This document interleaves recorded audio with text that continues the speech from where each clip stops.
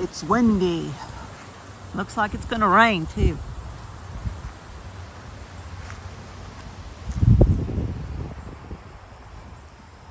Come on, Buster, let's go. What are you doing? Probably smelling where a rabbit has been.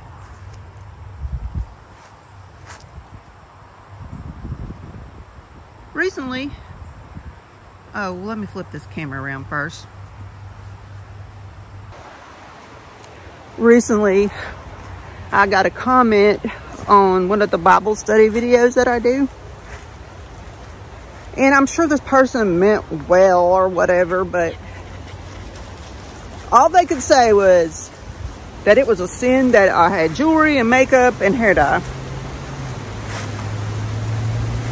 Am I going to hell for jewelry, makeup, and hair dye? No. Does anybody? No. Now, if there might be some extreme situations where your intent is to lure someone else into sin somehow with it, but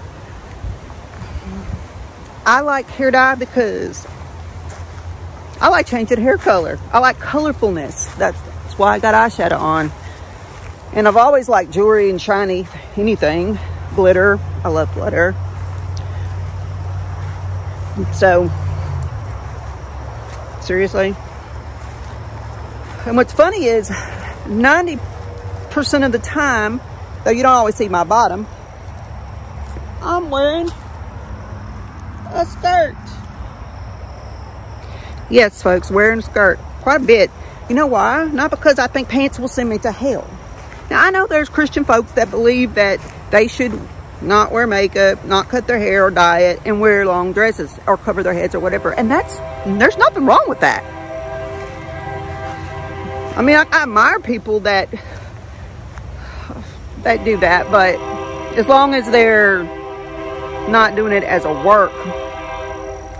work salvation type thing, you know, it's just something that they feel more comfortable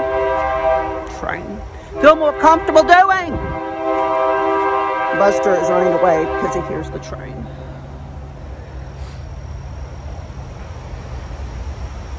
Now we can see my roots right there. Do I like having gray hair? If it was all gray, I'd be all right with that because it'd be like silver and it'd be kind of cool. But it's not. It's mixed right now and it doesn't look that great. It's not the cool silvery gray mixed with black that some people have, like dark hair, and they've got that. It almost looks like it's a professional job or something. That's not how mine looks. Though I am getting tired of dyeing it red, mostly because it's so messy. So I'll try something else that'll kind of blend with these grays and make them look like highlights or something until maybe they're all gray. Then I'll just be a silver fox with makeup on and silver earrings. And I'm not trying to be ugly or rude. You know, like I said, the person probably meant well, but did they even listen to the Bible study? You know, that had nothing to do with the word.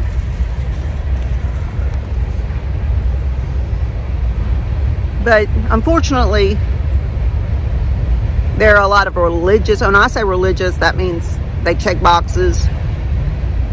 Gave my tithes, check. Showed up Sunday, check. Went to Sunday school, check. Went to Wednesday night, check. Not wearing lipstick or earrings, check.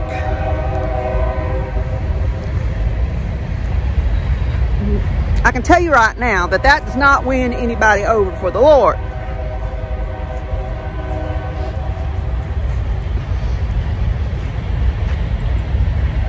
The other day, someone said they thought it's about actions. Actions speak louder than words. I've said that all my life because I've had a lot of bull thrown at me and the actions said something totally different.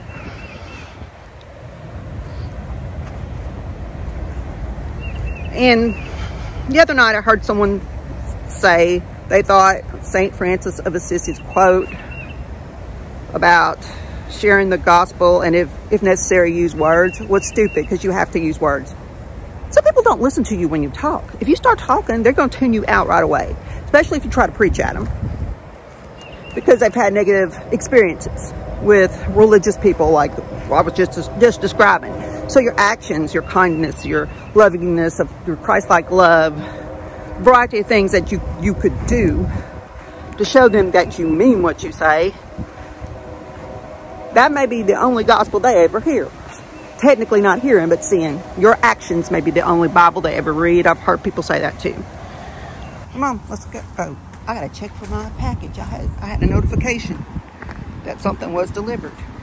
Wait. You've got too much lead.